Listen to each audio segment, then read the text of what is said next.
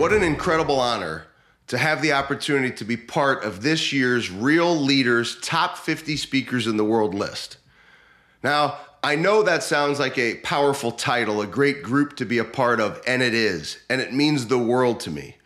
But a couple of things I want to share about this type of recognition before we start talking about you and your companies and your growth and how we get our employees to fight what the world is trying to tell us today, which is maybe it's not our time and the times are too challenging. How do we rise up?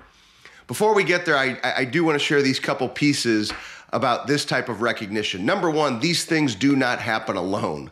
We have an incredible team that is working every single day to have the opportunity to work with incredible people around the world in sports and in business. And the second thing I would share with you is I'm not done yet. I am far from done. I get knocked down.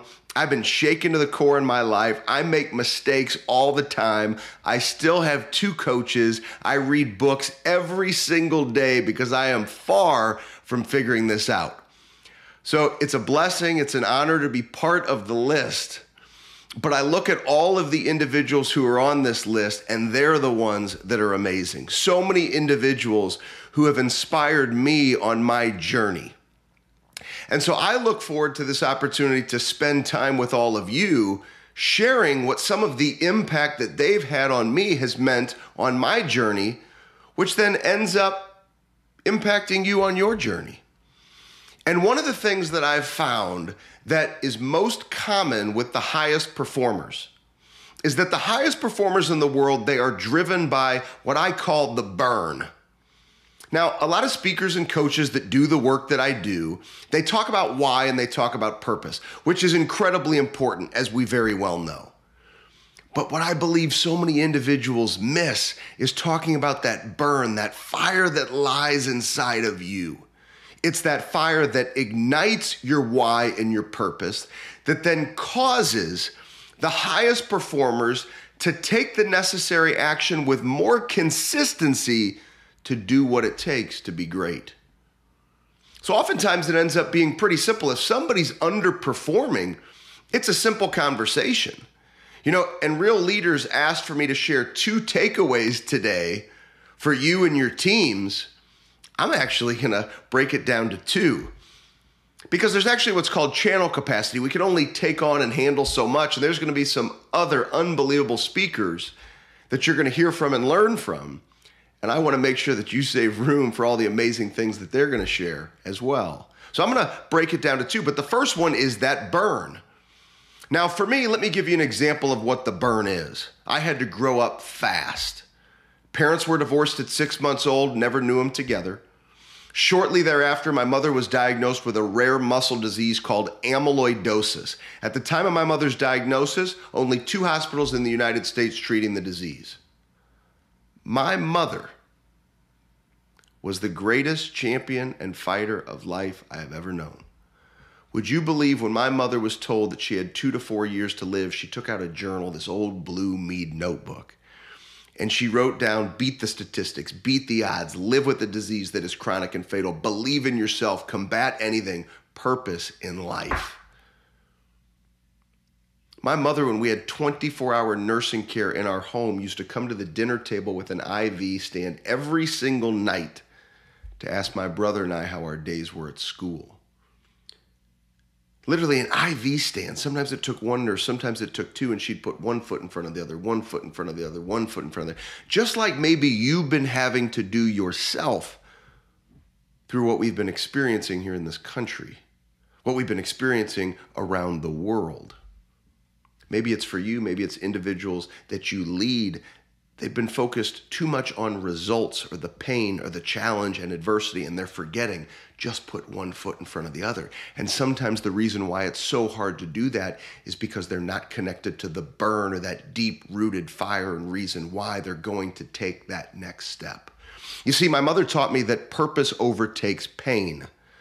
My mother's greatest goal was that she would continue to be the leader of her 2 boys. That was her burn. That's her fire. That's what caused her to put 1 foot in front of the other until she got to the head of that dining room table.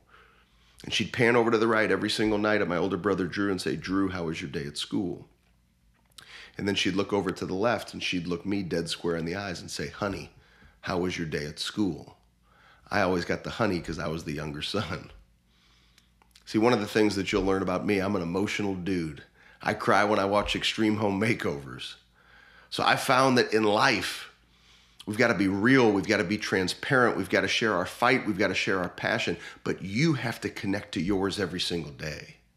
You see, even though my mother shared her burn with me through her action, which has caused me, after she passed away 11 days before my 8th birthday, to show up with a burn and a fire to continue to write her story every day. Because really what happened on November 2nd, 1986, is she passed the pen that she was writing within that journal onto my brother and I to have the opportunity to continue to write her story. And that puts a burn inside of me that ignites that why and purpose, that causes me to take consistent action every single day.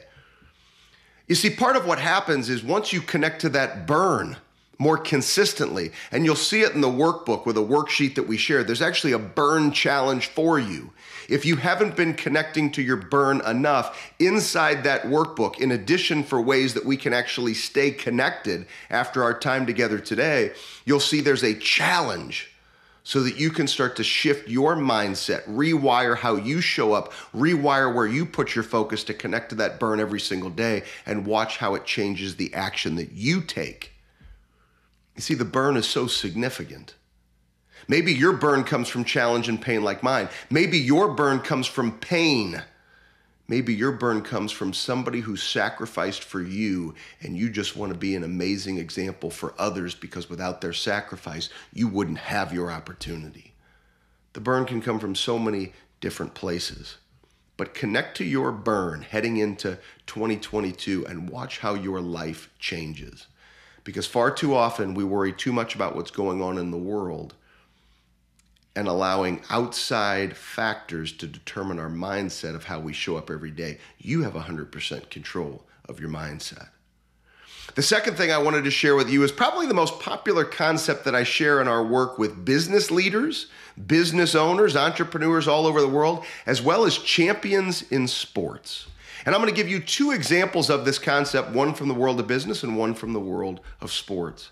And this concept is standard over feelings. Don't allow your feelings to dictate how you show up. Choose to create and live to the standard that will cause you to win one day at a time. Even though you can see some rings behind me from having the blessing of working with some amazing teams, winning trophies, winning championships at the highest possible level in sports, I don't measure winning in rings or trophies or revenue or bottom line income. I actually measure winning in your ability to look yourself in the mirror at the end of the day and to say, today I gave it my very best. If you have the ability to do that, nobody can ever take that away from you, and you can never ask any more of yourself than your very best. So one day at a time, choose to fight. Choose to create the standard that causes you to win. Each of us, we know what it takes for us to win every day. You know what it takes to be great. I could ask you, what's the single most important daily discipline that when you follow through with it, you know that's what causes you to win? And then I could ask you, why don't you look back over the last 30 days? How have you shown up on a scale of 1 to 10 with that one single most important daily discipline? If you're behind where you know you need to be to win, you have to choose to change it. If you connect to your burn, I bet the consistency in that action changes. And my definition of consistency is not every few days or a few days in a row. It's every damn day. Now, that's the standard that you create. Far too often, we allow our feelings to dictate how we show up. Yesterday was amazing. Why do I need to do the work today? I believe that tomorrow is going to be great. Why do I need to do the work today? Silence those feelings. Don't allow those feelings to dictate how you show up. Or it's yesterday was so tough, I don't feel like doing it today. Rise up and live to the standard anyway. I've had the opportunity to work with the Alabama Crimson Tide football team. They're doing some amazing things, on quite a roll, and we've got a little bit of work left ahead of us this year. Far from finished. But last year, it was the week of the Arkansas game. I was in Tuscaloosa. We had just finished practice. Coach Saban just finished speaking to the team. We're walking off the practice field together, and Coach Saban looks up at me and he says, "What are your thoughts and observations?" I said, "Coach," I said, "based upon your messaging over the last couple of days, I think the rest of this season comes down to standard over feelings. The players cannot allow their feelings to dictate how they show up. They have to choose every day to show up and dominate the standard and win one day at a time." Coach Saban looked up at me. He peels off to the right, takes a note out of his pocket, writes it down on paper, takes off walking. One of the big themes the rest of the season was standard over feelings, and you saw that team come together. Just like you saw them come together this season in that Auburn game when there were improbable odds to win, and then when they battled Georgia. And now we'll head to Cincinnati, not looking ahead to who we may play, but ready to dominate that 60 minutes because that is the standard. We can't look ahead. We have to dominate what's in front of us. It's the same for us. That's what the standard looks like. Another one of my financial advisor clients, one of the top financial advisors in the world, probably in the top 0.0001% of financial advisors in the world. His name is Claudio. He's given me permission to share this story. I remember a couple of years ago, we were down in Orlando where he lives. We were actually heading off to a dinner together, and I asked him in the car a question that I love asking great leaders. Ask great leaders this question. I said, "What makes you great?" And he looked at me and he said, "It's an easy answer. Doesn't matter what I did yesterday. Doesn't matter what I think I will do tomorrow. If I don't do what I said I was going to do today, the amount of guilt that I live with is too much for me to handle. I would rather just do the work." That's the standard.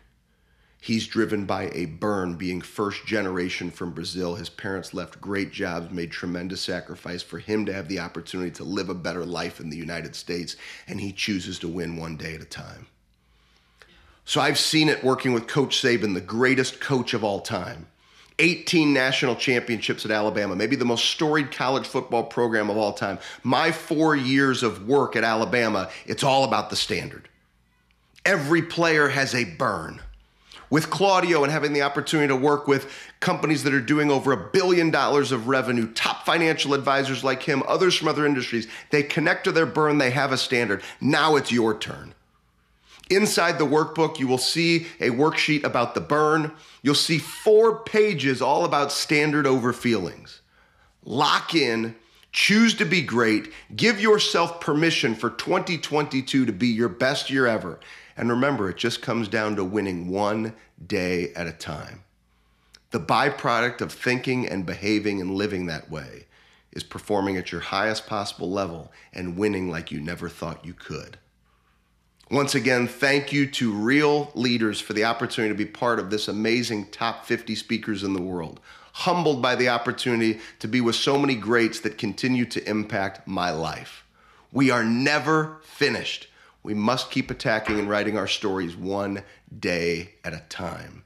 And don't ever forget that everything you need is already in you. Go do great things.